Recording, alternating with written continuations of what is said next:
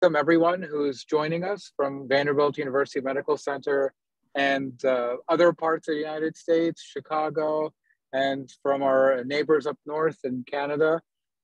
Today we will be talking about the BALANCE trial.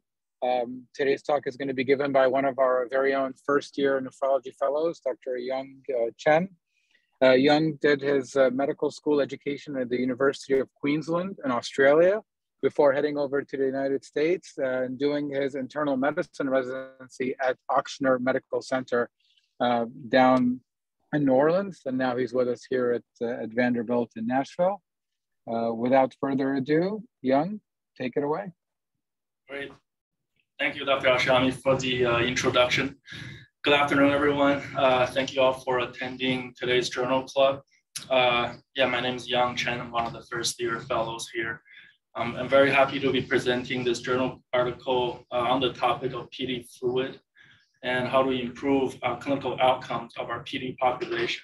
I see that there are many PD gurus and experts in the audience, so please feel free to chime in at any point during the talk.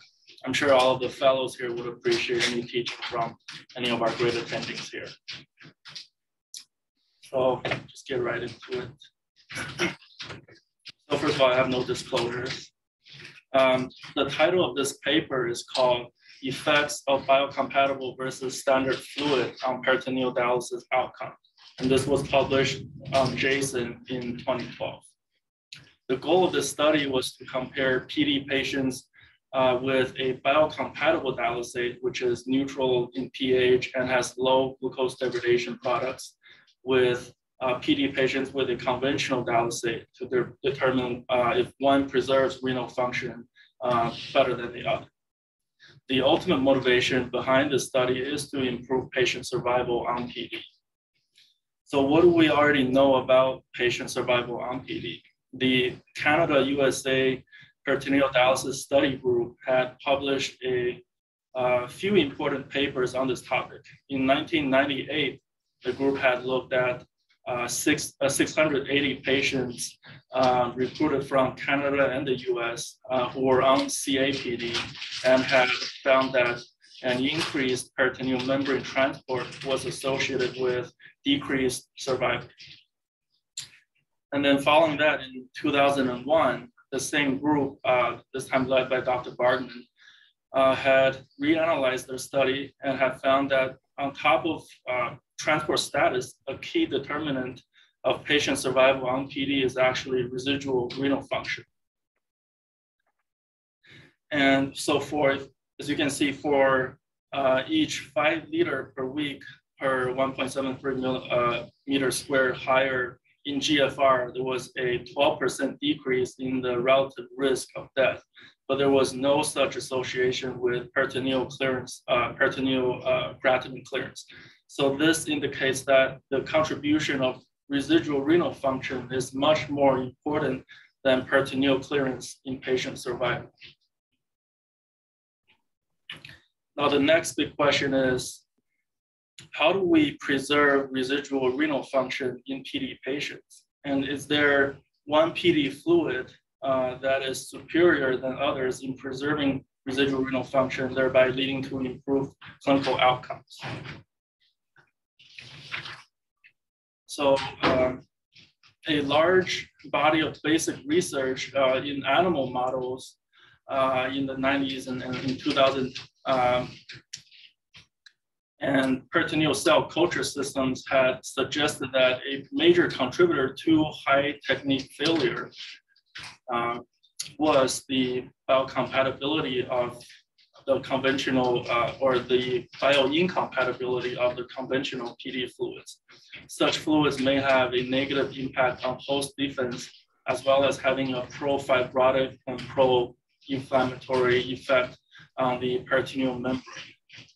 So conventional PD fluids are considered unphysiological, and they're based on a pH of anywhere between 5.0 to 5.8, high lactate concentrations, high osmolality, high glucose concentrations, and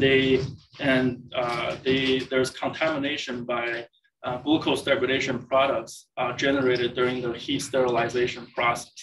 And some of the common ones we see in the market are Stay Safe and Dianil, which is what we're using here.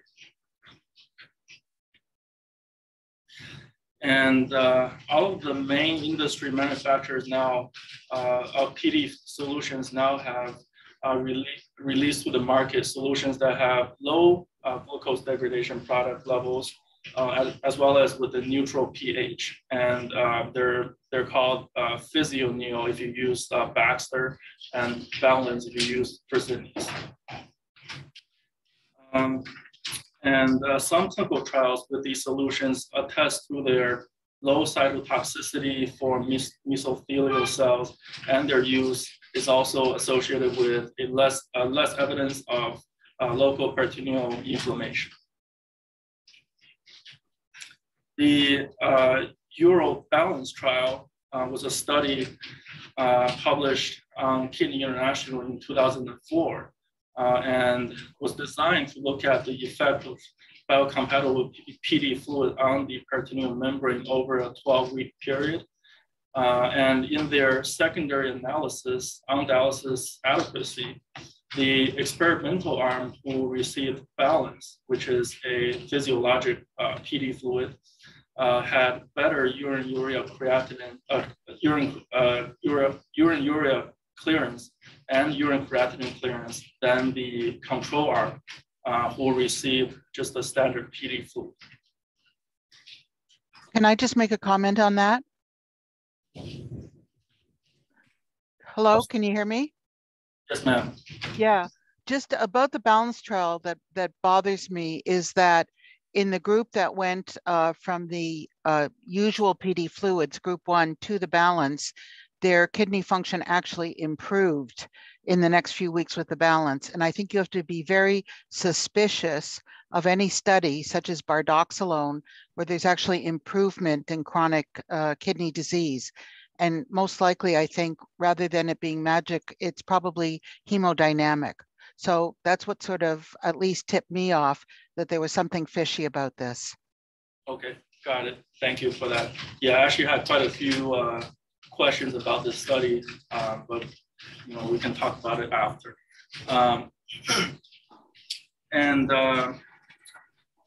Then in 2010, the DioResp study group had published their data. They are a European-based group in which they conducted a prospective randomized control trial that looked at 80 patients who were randomized either to treatment with PD fluid containing low GDP or with standard PD fluid for 18 months.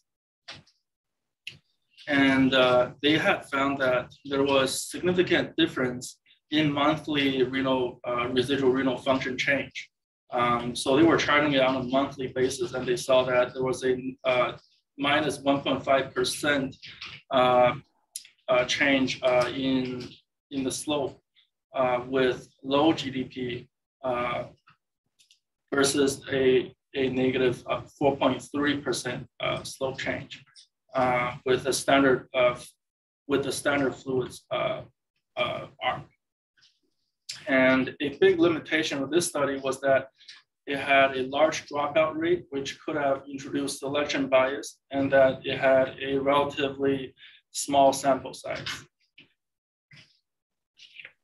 So Dr. Bartman, who was the author of the Canusa reanalysis study, wrote an editorial summarizing the findings of the DioResp study as the author and colleagues are to be congratulated on completing a difficult multi-center study. However, their conclusion that the change in residual renal function over time is the result of a diminished effect of systemic GDPs and AGEs rests on a shaky, unproven physiologic platform. The beast of biocompatibility still struggles to be born. So basically, we still don't have a conclusion at this point. So now that finally brings us to our article of interest. The authors of the Balance trial conducted a randomized control trial that looked at residual renal function as a primary endpoint, and to have a long-term study of 2 years as compared to the 12-week study period in the Balance trial. And they recruited a much larger cohort of patients with a low dropout rate. So now you know that this was a hot topic during that time to study. When you see all these different countries jumping on the bandwagon, first you have the Canada USA group, then the Balance and the DioRes group, and now the Balance group, or the Australia and New Zealand group, although they seem to have failed to recognize their Singaporean colleagues in coming up with their group. The main hypothesis of this study is that neutral pH, low glucose degradation product, peritoneal dialysis fluid better preserves a residual renal function in PD patients over time compared with conventional dialysis. So the design of the study, it was a multi-centered, multi-country, and it was a randomized controlled trial, and it was open label as well, which could have introduced some bias there. Yeah, can you, I've never done these solutions. And could we ask Joanne whether she has, and then a description of the technique of, because you know, it's 2 bags. Mm-hmm. And I think that's important. You can't blind this study. You understand that? Right. Ask Joanne if she has used these solutions, because I have not. And I know the guys in the US haven't. Dr. Barton, Dr. Goper. Yeah, I heard that. I think everybody heard it. Yeah, there's a frangible that you have to break and shake up the 2 subcompartments before you infuse it. So you're right, there's no way that this could be a blinded trial. Yeah, these Balance and Physioneal are licensed for use in Canada. And in my program, we only use it in people who have infusion pain, because that sometimes seems to be related to the low pH of the conventional fluids. And we used to actually physically add bicarb to the solutions if patients had infusion pain. So we'll try these more normal pH solutions in people with infusion pain. That's really the only indication that we have for these solutions. But I must say, some of my Canadian colleagues totally buy into this biocompatible stuff, and they use it exclusively. Okay, thank you for clarifying that. So just going through a little more detail on the study population. So the patients were recruited from 16 centers across Australia, New Zealand, and Singapore, and they were randomized 1-to-1 to receive either neutral pH, low GDP dialysis solution, which they use, in this case they used Balance, or conventional dialysis solution, Stay Safe, for a period of 2 years. And they measured urinary urea and clearance measurements at time 0, 3 months, 6 months, 9 months, 12 months, 18 months, and 24 months. The inclusion criteria were male and female patients aged between 18 and 81 years who are diagnosed with ESRD and who had their first treatment for ESRD by any dialysis modality within 90 days prior to enrollment. And they were treated by either CAPD or APD, although the vast majority of the patients recruited were on CAPD.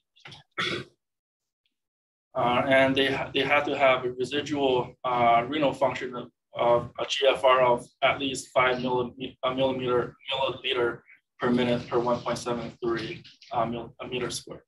And their urine volume per day had to be at least 400 milliliters. And their exclusion criteria were prognosis for survival less than a year, pregnancy or lactation period, history of malignancy except successfully treated skin cancer, or carcinoma in situ of the cervix. I wonder that's because in Australia, they just had a big prevalence of skin cancer that they had to include these patients. Or if they had acute infection or disease of the abdominal wall, inflammatory bowel disease, or active serositis. So all these patients had to be excluded.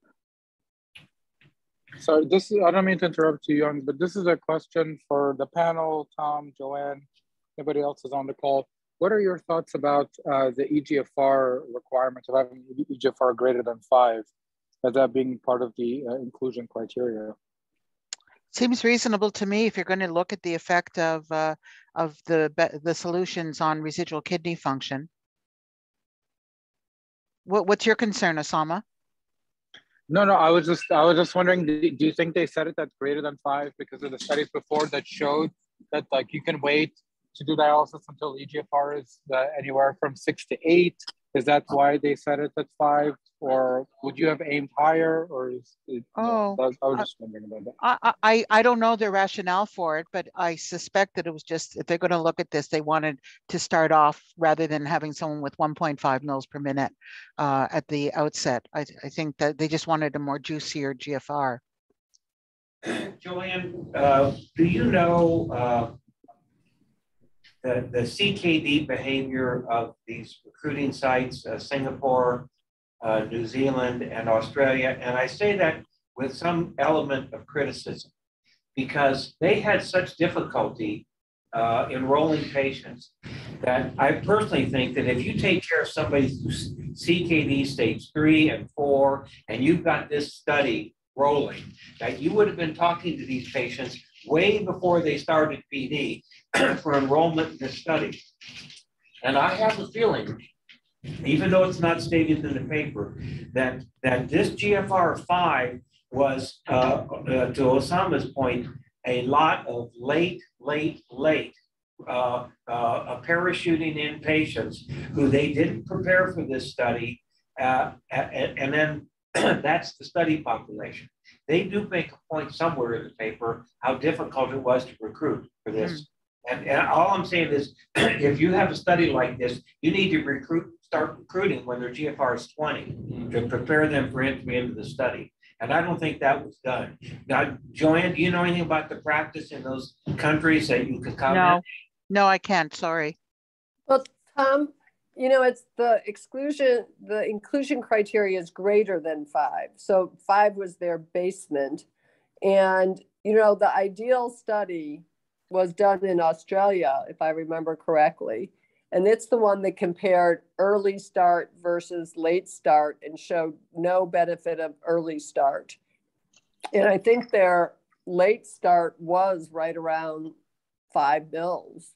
So I think that part of the world probably thinks waiting is better and then there are a lot of criticisms of the ideal study, by the way, and it probably needs to be redone, but that is the only study out there comparing starting them at, like, you know, I forget the exact numbers, but I think it was like 8 to 12 versus 5 to 8 or something GFR. So I think, well, I guess we'll see when we see the baseline data. And probably, notice this is GFR, by the way. It's probably not in that part of the world EGFR. It's not MDRD. It's probably CKD epi would be my guess. So I want to comment on the ideal study. The ideal study was done in China and Australia. Yeah, I remember the Australia part. I forgot the China part. The bulk of the patients were in fact in China. And the plan was starting at 14 versus 7. And what turned out to be that the 14s didn't start till 11 and the 7s didn't start or started at 9.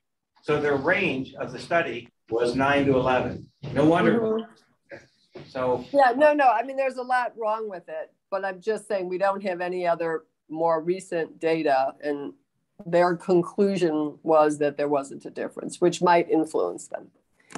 But we'll see what their baseline GFR was. And I think Dr. Raipi also made a good observation about the study, right? That the baseline urine output for the patients on average was 1.5 liters of urine per day.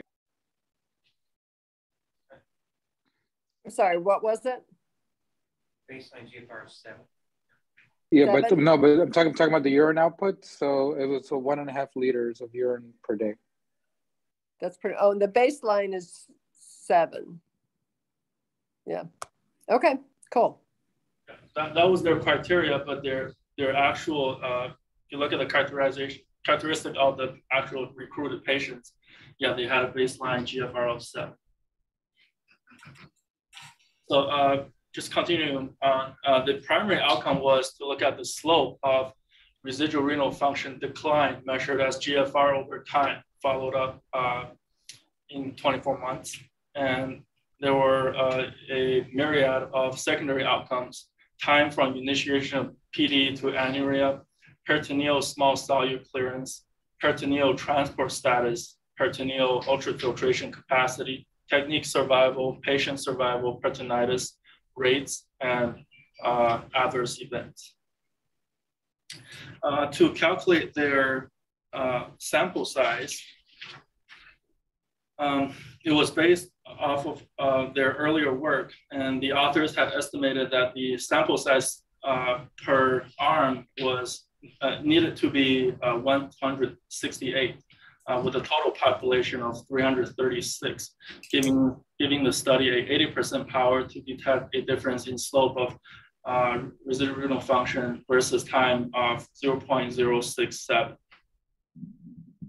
And Dr. Goper has mentioned that they weren't able to actually hit this goal. So let's look at the results. This figure shows the result of their recruitment. They assessed a total of 532 patients for eligibility. And then after exclusion, they eventually enrolled 186 patients, 92 randomized to the experimental group and 93 in the control group. And this number was significantly lower than the estimated sample size of the 336, which is actually only 50% of the estimated sample size. This certainly could have reduced the strength of the study, but it was still twice larger than the DIORES study. They did take an intention to treat approach, which means that all the patient data except those who did not have post-baseline GFR were analyzed, even if PD was discontinued or PD modality was switched. This table of the baseline characteristics shows basically it looks at the two different groups, the biocompatible group and the control groups. Sorry, there's no good way to move this aside.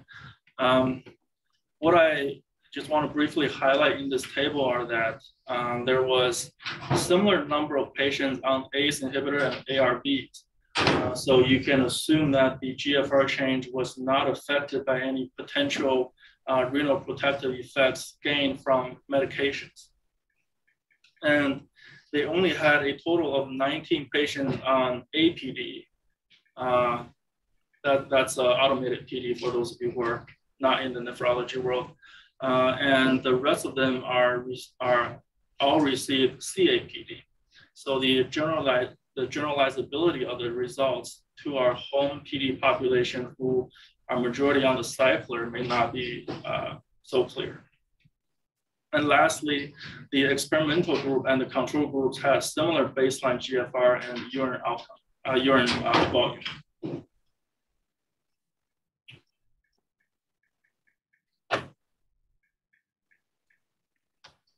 So the participant, this is looking at their primary outcome. Participants in the biocompatible group experienced a non-significant slower decline of the residual renal function than those in the control group, particularly in the first year. The mean slopes of GFR decline in the two groups were negative 0.22 and negative 0.28 milliliter per minute per 1.73 meters squared per month, respectively. In the first year, it had within the first year, it was not statistically significant with a p-value of 0.06. And for the total duration of the 2 years, the slopes were negative 0.09 for the biocompatible group and 0.1 for the conventional group. And once again, the result did not show a statistically significant difference. Can I make a couple of quick points? First of all, the pale gray data in the background is the actual patient data. And it sort of stresses me out when they have sort of a summary slope with all that disparate kind of data. But even if you believe that it's all on the up and up, I just want you to want to point out that if there is any difference in the slope, it's in the first year and not in the second year. Would everyone agree with that? And if you do, I'll just show you why I think that's important when you talk about the amount of ultrafiltration in the first year versus the second year, okay? So stay tuned. Okay, thank you. So that was their primary outcome. Now let's look at their secondary outcomes. So this is looking at time to anuria.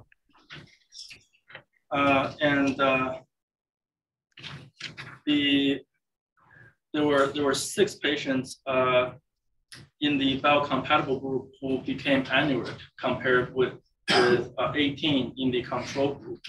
Time to anuria was significantly longer in the biocompatible group with a p-value of 0.01. The biocompatible fluid use was associated with a lower hazard of anuria with a hazard ratio of 0.36. Did they define anuria? I missed it. Yeah, it's if urine output less than 100 per day, 100 milliliter. For how many months in a row?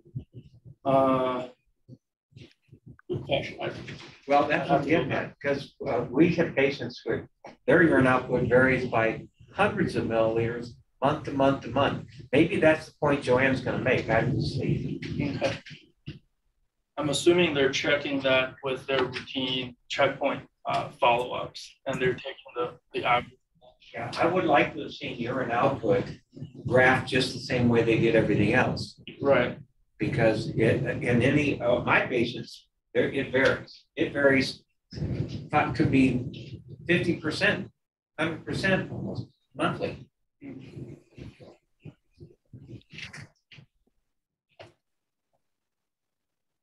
All right, now let's look at the indices of fluid status.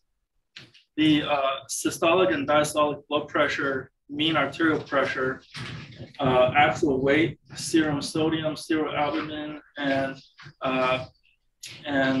hemoglobin were all comparable in the 2 groups at all time points between the 2 groups, except for a significantly lower blood pressure and serum albumin levels in the biocompatible group at the 24-month check. And the peritoneal ultrafiltration and urine volumes were comparable between the 2 groups, except at 3 and 6 months when patients in the biocompatible group had significantly lower peritoneal ultrafiltration and higher urine volumes. Can I just emphasize that it's kind of a yin-yang there, that the group that has the lower peritoneal ultrafiltration has higher urine volume and vice versa. Yeah, that seems to be a red flag there. Okay, and whereas I don't know if you're going to show the actual diagram of it, the increase in ultrafiltration was predominant in the first year, but not in the second year. I don't believe I have a diagram of that. Okay, well, so let me just if we can go back to the yin yang thing just for a minute, just to say that I showed you before that the difference in the slopes was most predominant in the first year and not at all in the second year. And in the first year, there was more peritoneal ultrafiltration. And in the second year, there was no difference in peritoneal ultrafiltration. So that sort of, I'm trying to push my hypothesis that more peritoneal ultrafiltration leads to a lower urine volume and less peritoneal ultrafiltration leads to a higher urine volume. Right. It's time to urea, so they only have 1 month. One month. So let's go ahead and say what. Yes, Jennifer was clarifying that to define anuria, they have to have a lower than 100 ml per day of urine output for 1 month. And do you understand? I totally reject that definition, and I'd be anxious to hear my colleagues, Roger and Joanne and Osama, Julie. I mean, you guys want to comment on that? Well, urine volume is very unreliable in dialysis patients, both in terms of reporting and, like you said, there's a tremendous variability. And again, not to harp on this too much, but a lot of the variability probably has to do with their volume status. And they could have just went up on their PD prescription for a month, and then that would have reduced their urine output. That's exactly the point Joanne's making. And so to have that as an outcome with a 1 month drop of urine volume that's outrageous. I hope you didn't review this paper, Joanne. Actually, it was submitted to the New England Journal and I reviewed it for them. All right, so just due to the interest of time, I'm just going to keep going. The number of patients experiencing peritonitis was 27 in the biocompatible group and 45 in the control group with a p-value of 0.006. So a strong correlation there. And compared with controls, the biocompatible group had a significantly longer time to first peritonitis episode with a p-value of 0.01 and a significantly lower overall peritonitis rate. Using negative binomial regression, the incident rate ratio for peritonitis in the biocompatible group was 0.64. So to me, this was the most exciting and interesting part of this study. And I think it has better biologic face validity that a more normal pH solution makes neutrophils happier than an acidic solution, and maybe it would protect against infection. So, you know, this was the most interesting thing. They then went ahead and did a real world study in Australia of people who used the biocompatible versus the regular and found the opposite, that the biocompatible actually had more episodes of PD peritonitis than the conventional solution. So that sort of burst that balloon, but this was really interesting to me.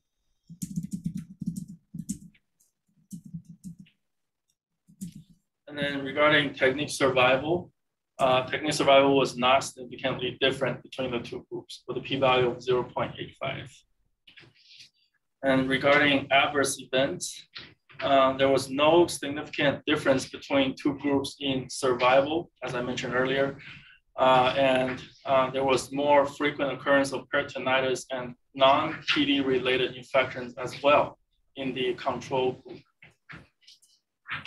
So does anyone wonder about that? Why, like, the control group would have more pneumonia or urosepsis compared to the biocompatible group?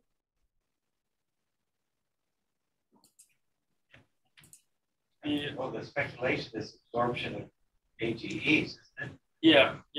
That's what the author's speculation was, that there was more glucose degradation products that down the degradation chain, they became AGEs and they would have caused more infections? Yeah, systemic inflammatory changes and infections. Wow. I emailed David Johnson when the paper came out, and I said, how do you explain the more infections in the control group? And he said, well, maybe it was just chance or noise. Right. So with regards to infections, Joanne, I'm glad you brought that up. Do we know the number of people that had infections? Because they've given a rate, and if one patient had 3 infections, you see, and then it's the number of people. And the reason I say that, Joanne, is you remember Salim Majias's, is it POET is the database? Yeah, So Salim wrote a paper based on, I think, both US and Canadian data, and 30% of the patients had 100% of all the peritonitis. right. Right, and that's important. That means that 60% had none. And so if a patient had 2 or 3 episodes and they got randomized to one group or the other, it really skews it. And so they should have given us the number of patients that had infections, not just the rate for the population. It says the serious and adverse events are total number of events, whereas other rows are the number of patients. So that means for infection, that is the number of patients. What table? Right at the top of this table. I know, but I'd rather see it too. All other rows denote the number of patients experiencing an event. So that means 27 patients, so like a third of them. This is Rachel here. If I may say 1 or 2 things. This issue of number of actual infections and number of patients is a key and critical factor in the PD literature, not just for peritonitis, but if you're counting number of tunnel infections or exit site infections. And so I think it's really important to have clarity about the definition of whether in your paper, you need to state this. You have to have a guidance document, which I'm doing right now for 2 data sets, where you say that, okay, this is a second infection with the same bug that happened within 50 days. So that is a relapsing peritonitis. Others have worked on this and there are definitions present in the literature, but I'd like to make the point that as you read studies, it's not just peritonitis for which this is important. Of course, peritonitis is crucial, but also for tunnel infections and exit site infections. So it's a really, really important point. I wanted to make a second point about the Joanne's happy neutrophil theory. And this is a bit of a change in subject. I'm going back to something that was brought up earlier. And I completely agree with that, endorse it, and think about it in the absence of a lot of data. So I have belief, but I don't have evidence. And the specific clinical thing that I do when I'm on service is if I have a patient with peritonitis and decent clearance, maybe some residual renal function, they don't need a lot of PD, I will hold their PD. I will try to give them a PD-free interval so that I'm not washing out their native neutrophils, which they need to fight infection, and also so that those neutrophils are not exposed to the bioincompatible PD fluid. It really, reason 1 is my main reason. Reason 2 is now my second reason. I can't back that up with data, right? So, but I just have this sense that as long as they're getting their antibiotics and they've got, they're getting the treatment that they need, that you want to let the native defense mechanisms be present and work. And I'm curious to know others on the call, do you do a sort of a rest for 8 hours or 12 hours in someone with peritonitis?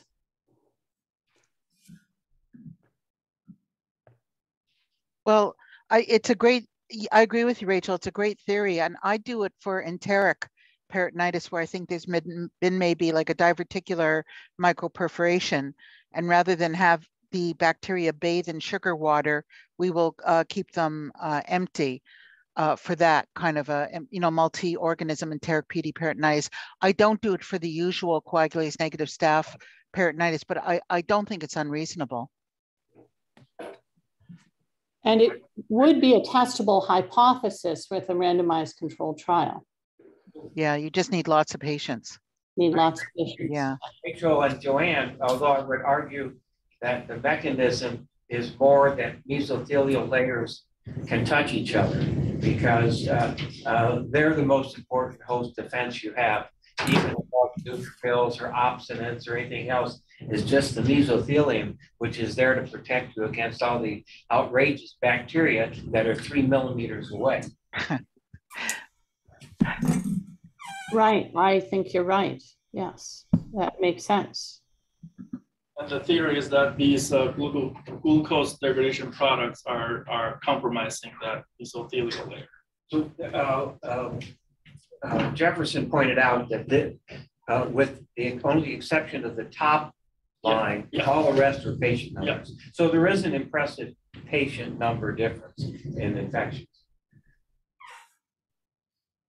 So just to summarize the study, the authors concluded that the use of biocompatible PD solution, which is neutral in pH, lactate buffer, and has low GDP, and that was not associated with a significantly lower or slower residual renal function decline, but it was associated with a significantly delayed onset of anuria, and it was also associated with a superior peritonitis-free survival and significantly lower peritonitis rates.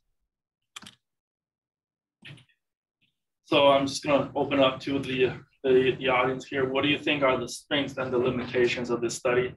And what are your takeaway points from this study? Would you change your practice? Should we change our dianeals to physioneal? Can I just make a quick tangential point for the trainees, and that's about the P equals 0.06 instead of P equals 0.05. And just to let you know that people are sort of readdressing what's so magical about 0.05 versus 0.06. And the older people in the audience will remember the National Cooperative Dialysis Study, which looked at more intensive hemodialysis versus less intensive hemodialysis. And the p-value for outcome hospitalization was 0.06. And they said, see, there's no difference between the two, whereas that was probably totally wrong. So just recognize that, I mean, this is going counter to the whole, what we're talking about, but I just want to make this side point that just because something's P equals 0.06 means that still there's probably a 94% chance that the difference is real. Right. So Joanne, you really know this literature well. What is it proper to be looking at this sample size and don't have sufficient power, then the p-value of 0.02 means nothing either. So there's a fine balance. So my point, Joanne, there are historical comparisons between these biocompatible solutions and their outcomes. How do you feel about the bicarb solutions versus the lactate solutions? Do you think there's, and for you all historically, some of these earlier studies that Young presented used bicarbonate buffered rather than lactate buffered. And so, Joanne, any comment on the nature of the buffer?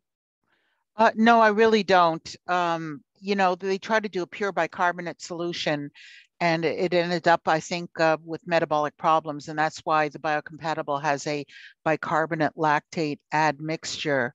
But really the whole advantage that they're touting to the biocompatible solutions has to do with the more neutral pH and the reduction in the glucose degradation products. But again, I got to leave the call, but I just want to emphasize that all these studies show that these so-called biocompatible solutions, and I don't know why this is, have less ultrafiltration than the conventional PD fluids. And I just think that it's this less ultrafiltration that sort of plumps up the extracellular fluid volume and leads to better preserved residual kidney function, which is why I wanted to point out that year 1 versus year 2 difference in this study that you presented. Do you understand what I'm saying? So I think it's, yeah. there was more ultrafiltration with the conventional solutions in year 1, and there was also a faster drop off in the GFR compared to in year 2. So where there was really, and I don't know why there were these differences in ultrafiltration, but it just, the residual renal function seems to travel with the ultrafiltration. That's all. Thank you, Dr. Barker. And the limitations, get back to limitations, they had a difference in the time recruiting. It's somewhere it's described in there, but this was hard. Yeah.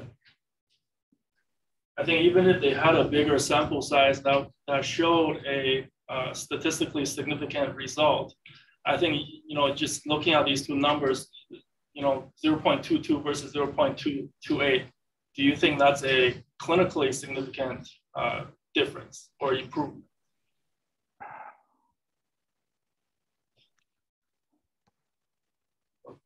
Let's double the sample size and look at the left graph, or the left.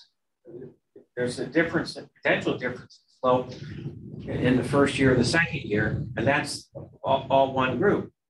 So if you had a larger sample size, that you could have had year 1, year 2 difference for both. Despite comparing the left versus right, look at the 1 year and 2 year within each figure. Its potential, if a larger sample size, that would have been significant. Right. That's no surprise to me. That the greatest drop off of their GFR is in the first year. It's not a surprise. Absolutely. You guys know why that might be? Any hypothesis on why that might be?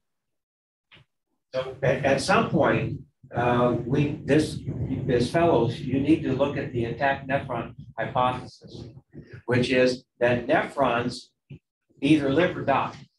And the ones that live, the ones that are hardy and survive, are super nephrons. Okay, that's the hypothesis, but an awful lot of the data it suggests that that's correct. And that supports it, in my opinion, those two figures. So these are the strengths and the limitations that I came across. The strengths of this study it was the I don't know if it still is, but it's the largest randomized controlled trial to date of biocompatible versus conventional PD fluids. And it did have a long follow-up period of 24 months. And the residual renal function was set as their primary endpoint. The limitations, as Dr. Goper and Dr. Barkman have mentioned, it was open label, even though they couldn't avoid it, which could have introduced observer bias or co-intervention bias.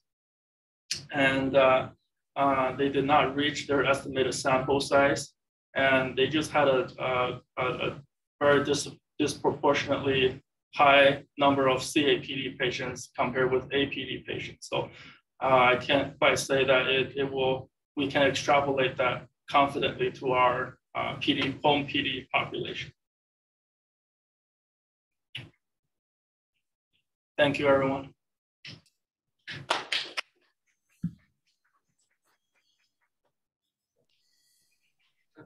Great job, Young. Anybody have any questions, concerns, comments?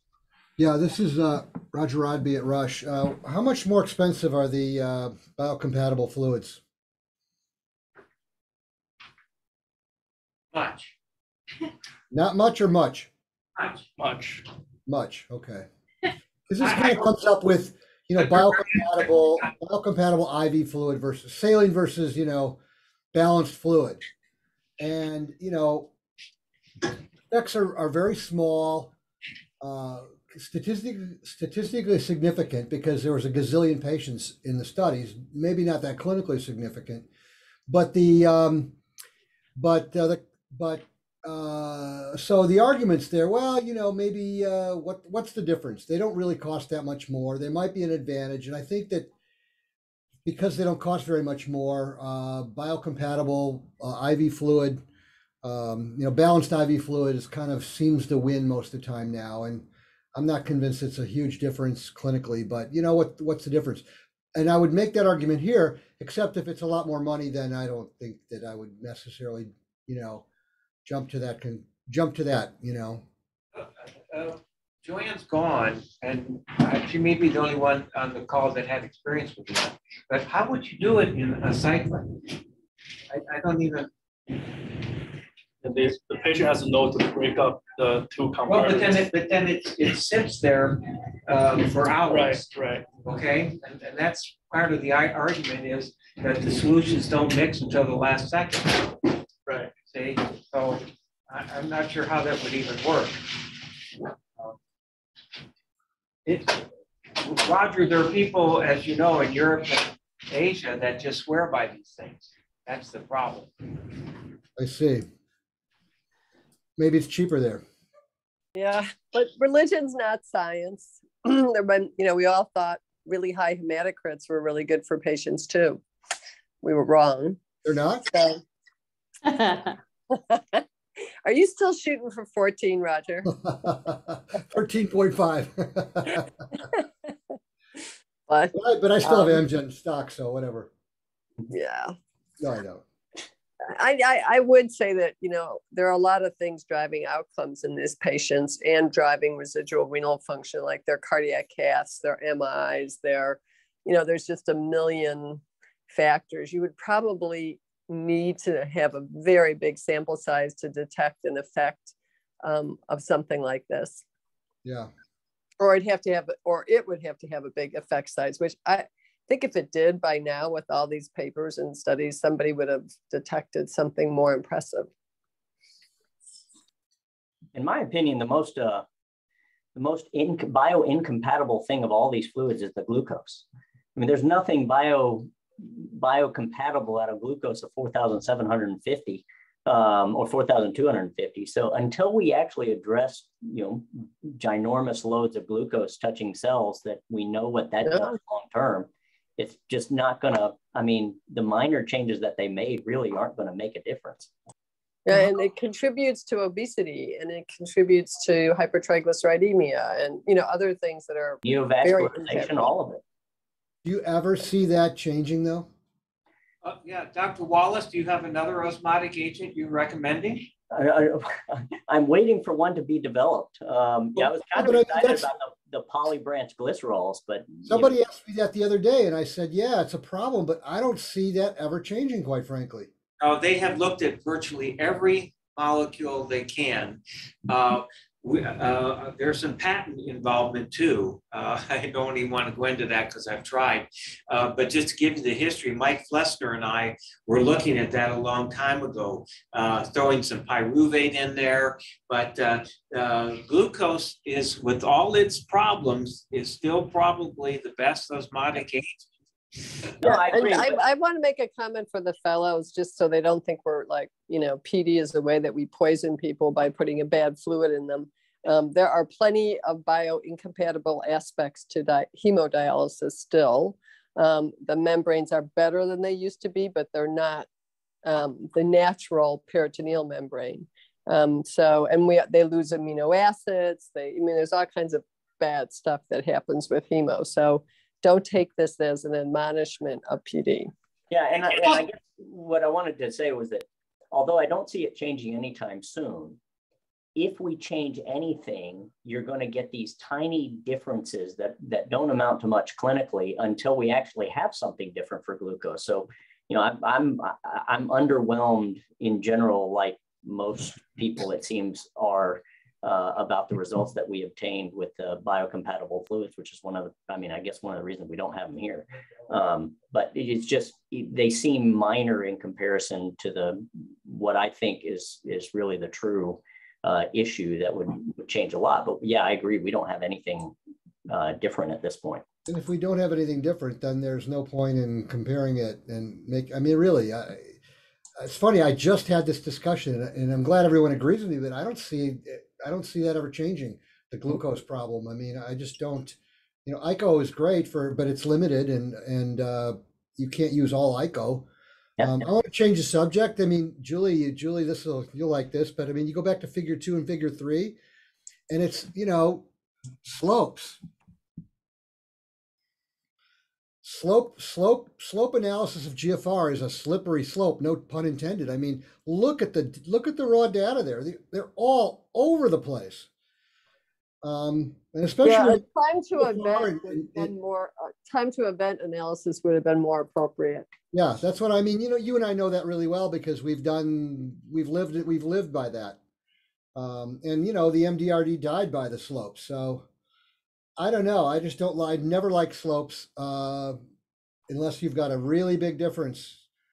So for the fellow's sake, you know that means you're averaging a bunch of zeros for one thing in a continuous variable. So the means are masking what's happening to people who are sort of like measuring the rates of angina or something instead of the MIs in cardiology. I mean, you don't ever see studies that are looking at a continuous variable. Either they had an MI or they didn't. And so in this case, it could be a delta creatinine or a delta GFR that some number that would have made a difference. Yes. And sometimes you're looking at the mean of the means, which is, you know, even more diluted data. Okay. All right. Well, thank you so much, everyone. Eric, Roger, Joanne, thank you. Julie, Rachel. All right. Thank you all very much. We'll see you guys next month. My pleasure. Thanks Thanks, everybody. Jan. Great work.